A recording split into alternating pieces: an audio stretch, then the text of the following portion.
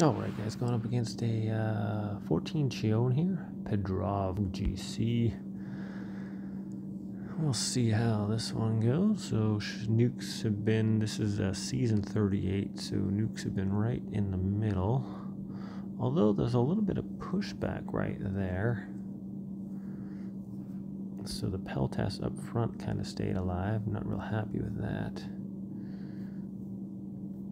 But a pretty easy win. Ali still takes out a lot of the troops, so Ali seems to trump Chione because Ali's nuke straight up kills people and Chione's just kind of freezes them, so she kind of depends more on the other troops to do their thing. Alright, so let's look at the lineup though.